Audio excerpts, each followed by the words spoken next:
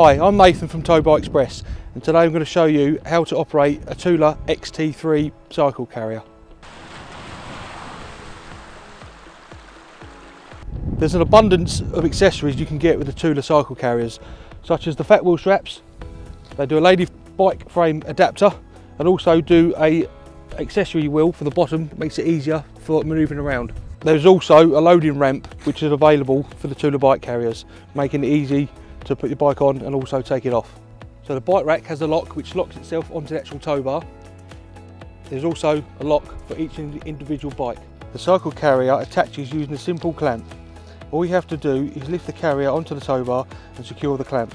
The clamp holds tight onto the tow ball of the tow bar.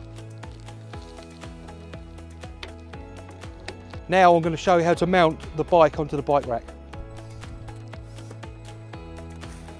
Each arm is secured into place with a lock, meaning that nobody can remove your bikes from the cycle carrier without using the keys provided with the carrier. If your bike is a lady's bike or missing the top frame of the bike, you can purchase a lady's frame adapter to create the crossbar, enabling the adjustment arms to clamp on securely. Sometimes this isn't necessary though. The arms can clamp onto other areas of the bike, such as below the handlebars. So even with the bikes on the bike carriers, you can still use the tilt mechanism to access the boot. Towbar Express supply and fit Thule cycle carriers and accessories when ordered with a tow bar. We also offer supply only service for customers who already have a tow bar installed.